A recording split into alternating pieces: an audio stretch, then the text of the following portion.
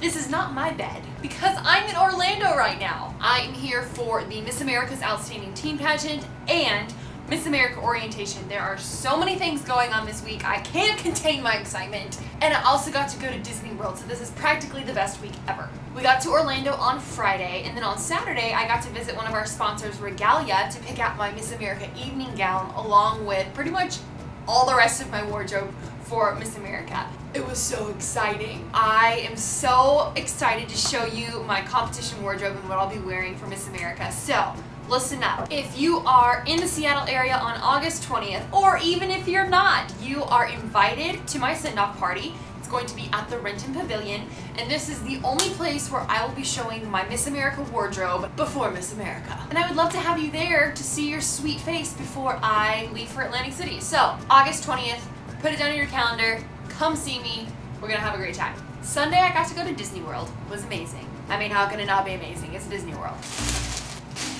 I got this awesome apron for my apron collection. It has Chip and Dale on it with a little acorn pocket. I also got these precious Mickey ears with my name on the back of them. Thank you to Ellie.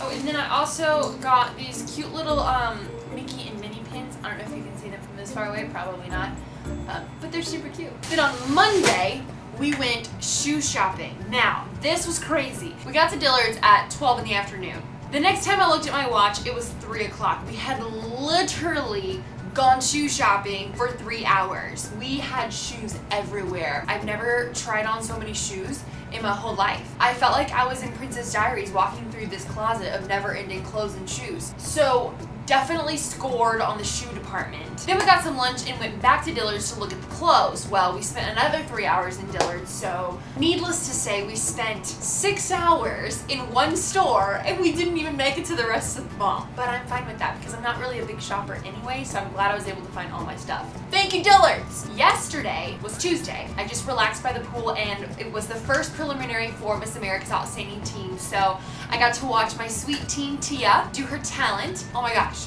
she's so cute. She's so amazing and she nailed it. She did a fun little jazz dance and I was so impressed, not just by her, but with all the other teens that were here. This week is so special for me because in 2011, I got to come to Miss America's Outstanding Teen and I stayed in the same hotel on these same beds.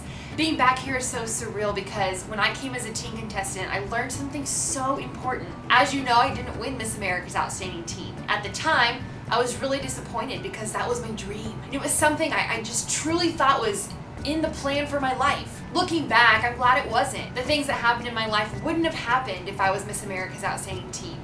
And because I didn't win, I learned such an important lesson. I learned that I didn't need a crown and banner that said Miss America's Outstanding Teen to be Miss America's Outstanding Teen. Because I could be that person every single day through my actions and through the way I treated people. And it didn't depend on whether or not I was even wearing a crown. It's about a lifestyle. Coming to Orlando and losing Miss America's Outstanding Teen helped me realize that I could be her every single day.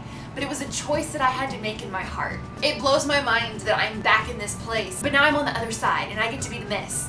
I'm the mentor and I get to watch my teen go through the same experience that I did. So this morning I woke up and did some filming with Dick Clark Productions for the Miss America show, which was so much fun. I love making videos, clearly. And then, okay y'all, this was so cool. I got to meet Sherry Hill. Like the Sherry Hill. I had a little fangirl moment because her boxes have shown up on my doorstep before and it's been so exciting. Every girl loves to open a Sherry Hill box, but to meet her in person, oh my gosh, she's amazing. She's an angel. She's a queen. She's like the fairy godmother. I walked into her suite and there were just racks of white dresses and I got to go down and pick out the ones I liked. And then the best part, I got to take one home. Honestly, I'm just blown away by this whole experience. Thank you, Sherry Hill, for your generous sponsorship of the Miss America program.